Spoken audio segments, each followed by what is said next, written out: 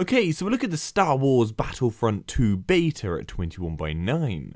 What a huge difference from the first game this is. It's a far greater step towards what I originally wanted from the revamped IP, and it gives me a lot of positive hope for the full game. The beta allows you to delve into the multiplayer and really get a feel of what the title will offer. I wish I'd been able to play this earlier and get this video out before, but yeah, typical day job woes. Anyway, first, the 21:9 support.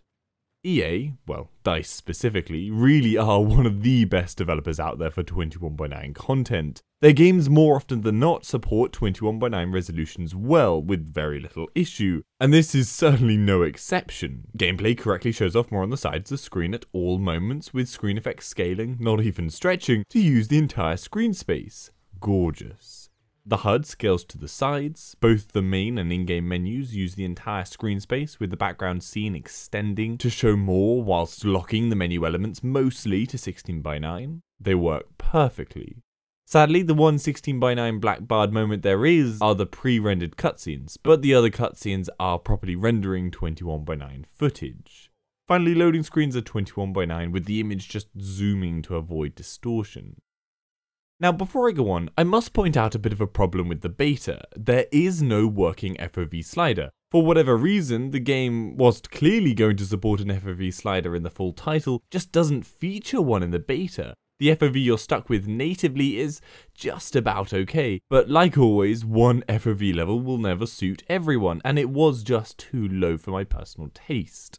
Thankfully, you can edit the FOV value in the game's option.ini file to get what you like. Now, I know the beta is probably pretty much over by the time this video goes up, but just so you know, in case you need to do it in the future for whatever reason, you go into your Documents folder, and inside there is a folder called Star Wars Battlefront 2 Beta. Inside that folder is a folder called Settings, and inside there is a file called Profile Options_Profile. Just open that file in Notepad, find the line gat_render.fieldofview, and it will be natively a value of 1. I just changed mine to 1.2 for this recording, but actually would probably like to go to 1.3. Then once you've made your choice, save the file and close and off you go.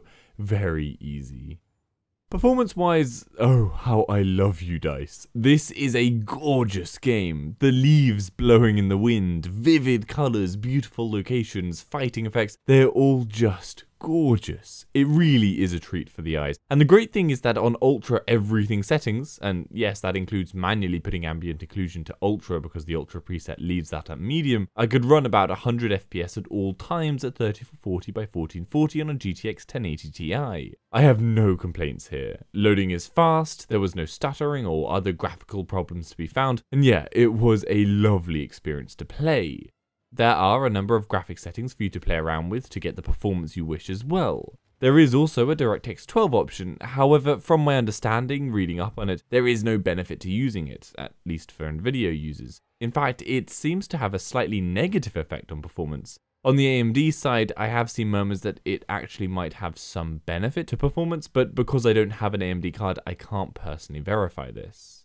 On an annoying note, there are only FXAA variants and TAA anti-aliasing options. Why there is no MSAA, for example, I don't know. Battlefield 1 has the same frustration. You either have to go with the fuzzy look of FXAA or the smoothed over, uncrisp image of TAA. There is no crisp anti-aliasing option like MSAA to use in this.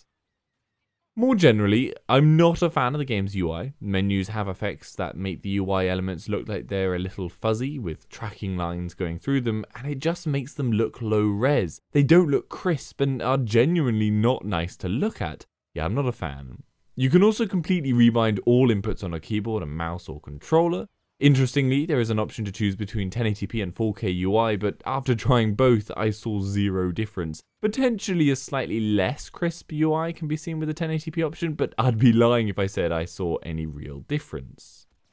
You can also scale the HUD to your desired size, which is always lovely. There is full 7.1 surround sound support, and I believe even Dolby Atmos support, which is brilliant as the sound quality to this game is epic. So, gameplay-wise, there has been good development over the last game. General combat remains similar, with the usual lack of aiming down the sights with most weapons. You have 3 abilities that just need to cool down before being used again, you can fly, etc. However, basically this game just upped the quantity of it all. There are now more weapons, more vehicles to fly, more maps, and so forth. I wasn't a huge fan of the first game. I lost interest in it after a few weeks, but this is grabbing me in a slightly different way, and obviously whilst I need to wait for the full game before I know for sure, I think I'll be playing this a lot more than the first.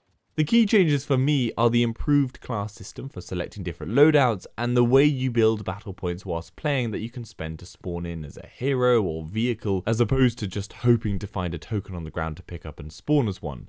A far nicer system. I continue to love the ability to play in first and third person at any moment you like, with the only exceptions being when playing as heroes.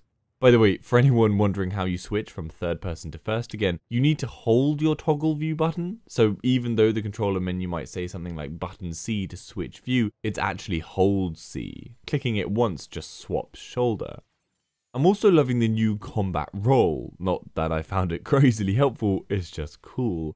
You also have the two ways of reloading mechanic, either letting a weapon passively cool, or you can do a very quick cooldown, but that means you can't fire your weapon during this period. You can also time your reload with the cooler slider, and if you manage to hit the reload key on the coloured section on the slider bar, then you instantly are cooled down, which is a nice mechanic to return. Now, there are what appear to be a well-rounded number of game modes to choose from, Galactic Assault, Strike, but the one big one that many people will be excited for is Starfighter Assault. Finally, there are space battles. Now, I'm not the biggest fan of this game mode, but I can't deny it plays well. In the beta, you have 3 ships to choose from, Fighter, Interceptor, and Bomber. Certainly with the Fighter, the speeds you move at are brilliantly fast, zipping all around. Thankfully, you have the visual aid for where to aim in order to hit your opponent, otherwise things would be far too difficult, and I'd never hit anything. And controls are very simple. You can actually make them more difficult for yourself if you want to, but for what I'm looking to get from this game, they suited me beautifully. The last game type to talk about is Arcade Mode.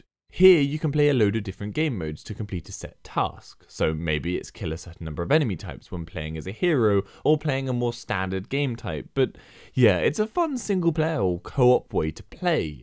It's also a great way to develop your skills and get used to playing as a hero or such without the difficulty and pressure of normal online play. Now, a huge problem that will undoubtedly hit when the game launches are the loot boxes and card system. Currently in the beta, you can't buy anything for real money, but 100% this will change for the final game, and the loot crate system in this is as crazy as it is for so many other games right now. I'm actually not going to talk about this much because Total Biscuit did a fantastic video on this, which I'll link down in the description if you somehow haven't seen it already, and it's totally worth a watch to see how bad the system is. Once again, microtransactions have the ability to really damage the quality of a game. I'm disappointed about its inclusion, but I'm not surprised. So, of course, the beta is missing tons of content and the final game will have, such as the story mode, but from what I can see in the beta, I'm excited. I do have very large reservations about the loot box, card system and microtransactions and how they're going to negatively affect gameplay, but we will just have to wait and see how that unfolds. Remember though, however much you like the beta, don't pre-order. Wait for the reviews to come in before giving them your money. I'll get my 21x9 coverage out as soon as possible to launch. So I'm going to give the beta a WAF score of 4. It is so nearly perfect, and from a 21x9 support point, it is totally worth a play. Bring on the final version. I don't see it getting any worse. So I hope that gives you some information how the game runs at 21x9. Give this video a like if you found it helpful, and subscribe for future info. For any of the games at 21x9, head over to my channel, the WAF website. Hopefully I've covered it. If I haven't, then leave a comment down below and I'll try and cover it. And if you'd like to support the channel, links to my Patreon page are in the description and Amazon affiliate links are there too. See you later. Ready to attack. If they take down the shield generators, our destroyer is next.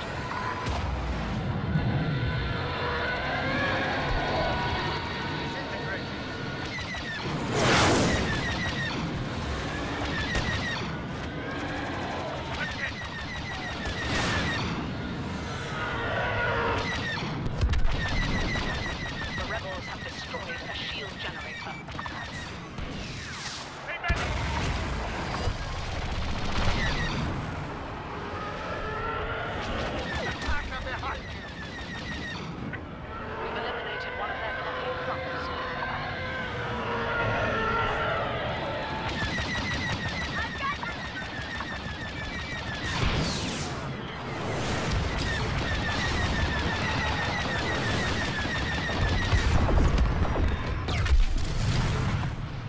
rebel blockade runners are destroyed.